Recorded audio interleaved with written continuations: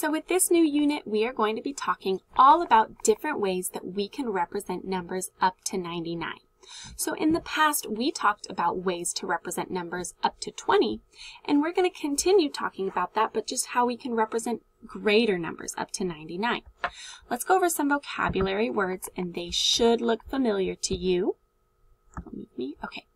First is the word digit, okay? Numbers are made of digits, and digits are the symbols that we use to write and represent numbers. So they're made up of the numerals 0 through 9. 0, 1, 2, 3, 4, 5, 6, 7, 8, 9 are all the digits we use to make our numbers. Let's look at an example. Right here is the numeral 153. Well, if we look at the digits, it's made up of a 1, a 5, and a 3. Each of those are digits. So this is a 3-digit number.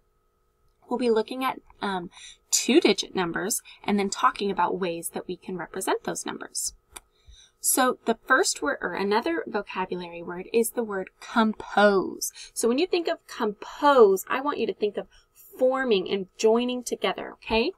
When we compose numbers, we take parts and we combine them to create the number and form a number, okay?